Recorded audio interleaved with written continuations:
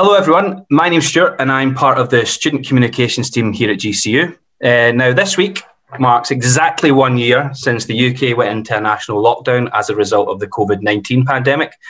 It was also this time last year that the university moved to a model of online learning as our staff and students adjusted to the new normal.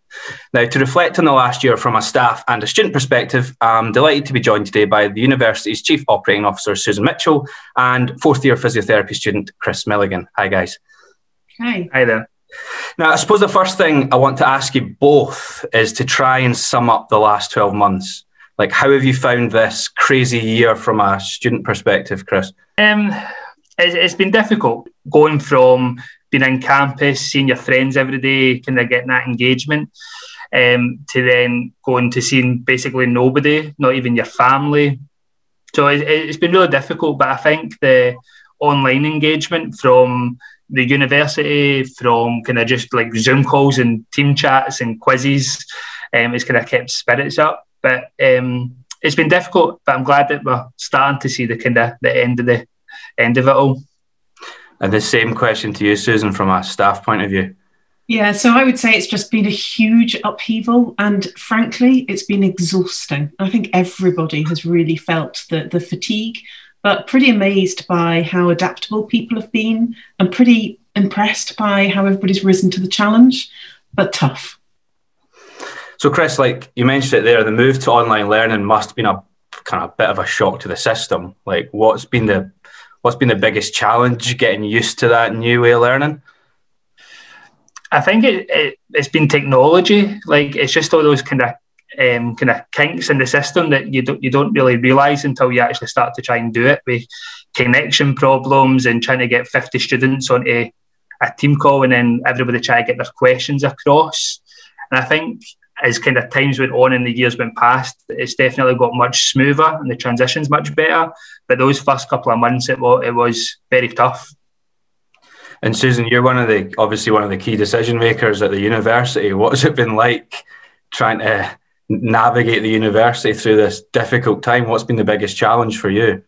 It's been interesting, that's for sure. What I would say is that we make all our decisions as an executive team collectively. And that's easier to say than do in this sort of a situation where none of us are in the office. We're not meeting each other in the corridor and having wee chats as you would do normally. So we actually made a decision really early doors that we were going to meet every day, and have continued to do that. Not necessarily every day right now, but maybe 4 times a week, 3 or 4 times a week, pretty full on in terms of meetings, so that we can be sure that we're making the decisions in the right way. We've also involved the student president in that all the way through, right from the outset. And I think it's one of the things that's really been a defining characteristic for how we've been.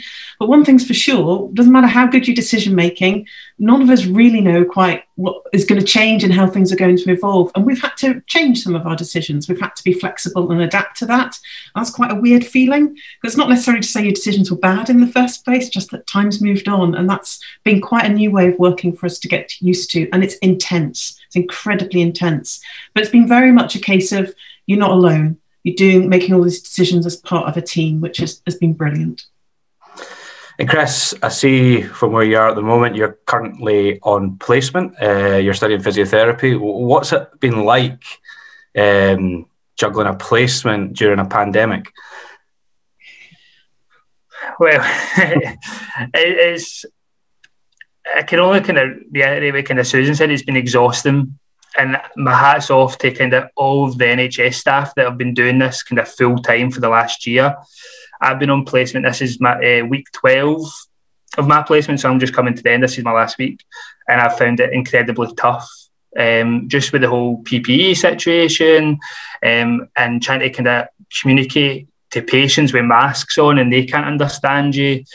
So yeah, it's been really exhausting. But I think everybody is kind of rose to it and is kind of shown the determination and kind of grit of kind of what the kind of public spirit's like. So it's been good to see, but I'm glad that this is my last week and I get a bit of time off before my next placement. Real baptism of fire, as they would say. Yeah. Susan, you kind of touched on it earlier, but how impressed have you been with the way like students and staff have kind of handled the pressures, the stresses, the unfamiliarity of the last year? Do you know, Honestly, hats off to everybody for it, because it has been tough. We've all had to learn new skills. We've all suddenly communicating to people like this. It's become our norm. The technology doesn't always work. My computer died yesterday in the middle of a meeting, and I'm scrabbling around to use my phone to get back onto a call. We've all been there, right? You know, there's nothing you can do about it. We've just had to adapt. One of the things I've noticed, which I really love and we want to keep when we're all sort of back, hopefully on campus soon, is how relaxed people are about, you know, folk wandering by in the background, animals appearing, kids hanging onto somebody's leg. Nobody bats an eyelid. How cool is that? I think there's much more sort of relaxed vibe to things, which I think is really positive and says a lot about how we've moved on. A year ago, that would have been quite different, but now people are much more accepting. It's just your normal life is going on behind you. Totally. I'll tug on the heartstrings a bit here. What do you both miss most about being on campus? I think probably the biggest thing is seeing people like in person. For instance, like I've met some people that will be my friends for life, and going from seeing them every single day and kind of spending 5-6 hours a day with them to nothing. Like it's been extremely tough. And obviously online's been great, but it's not the same. It's that kind of human connection, being able just to speak to somebody, and even just when things are tough and being able to kind of get a hug, like those things that you don't get the same interactions. Susan, I'm guessing your answer might be the same. Yeah, funnily enough, I think Chris absolutely hits the nail on the head. It's the people, it's the chat, it's the banter. And for me, it's less about the people that I'm meeting every day, in any case, online. See them all the time, and we're probably, you know, we see a great deal of each other. It's the people that I don't normally meet in the course of a normal meeting. So it might be some of the catering staff that we have on campus who I would chat to when you meet them in the kitchen or in the corridor. Not seen them for the entire time, and or you know, a colleague in a team or a department somewhere that you meet when you're walking about. It's those sorts of interactions, just saying hi to people and feeling a bit more human. I miss that, but we will get back. We will get there. Looking forward to that. So looking to the future, Chris, you're due to graduate this summer. Are you excited about your next steps? Where do you see yourself working? What's next for you? Yeah, extremely excited. It's been a kind of long road for me. Like I had to do the Autumn University before coming to GCU, just because I've been a mature student. So it's been about 5.5, 6 years to get to this point, of 9 weeks away from graduation. So extremely excited. I've applied for jobs in Glasgow to just come back and work within the NHS. I think the NHS is incredibly wonderful, and like I'm really excited, and hopefully, fingers crossed, I get a job, and been able to kind of be a part of that kind of organisation and kind of go on and help people. And Susan, what get your crystal ball out? What does the future look like for current students at GCU? I mean, who knows exactly what conditions will be around in September, but I think we could probably safely bet we'll still be wearing face coverings. Hopefully everybody will still be washing their hands. I know it's boring, but it's really important. I think that I would love to think there won't be any social distancing on campus in September, but in my heart, I probably am expecting that there might be, planning for all eventualities. Mostly, we want to celebrate being back. I mean, how good will it be just to be able to see people? The buzz on campus is going to be amazing. I've been back a couple of times since, and it's a lovely campus, but it's not the same without the people. So, you know, we really want to get people back and just celebrate being there and just really embrace it without losing some of the fab stuff that we've been able to do over the last year with the technology that lots of people love. And I don't want to lose some of that because it's really, really powerful and it's worked really well for us. So how can we take all the stuff that's really good out of the last year and then add that back into the mix of being back on our lovely campus? I can't wait to go and get a bacon roll from the canteen as well. I'll see you there. Is there anything you'd like to ask each other? What kind of thing would you say that you've kind of took most for granted, Susan, kind of looking back, that now that you're really looking forward to doing again? I think it's definitely popping into somebody's office to ask them for advice on something.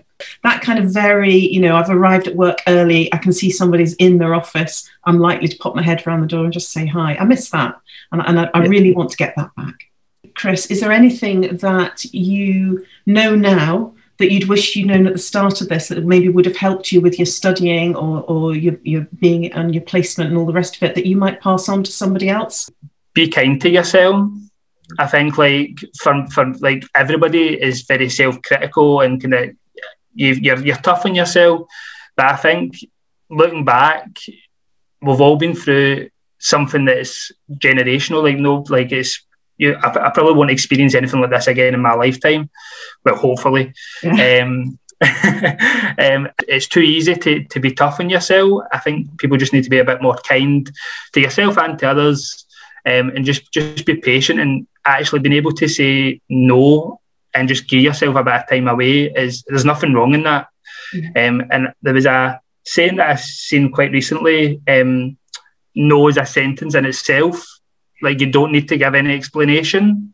Like, just you'll be able to say no, and that's fine, and you don't need to explain it. So yeah, I think that's what I would say to people: be kind. Wise words.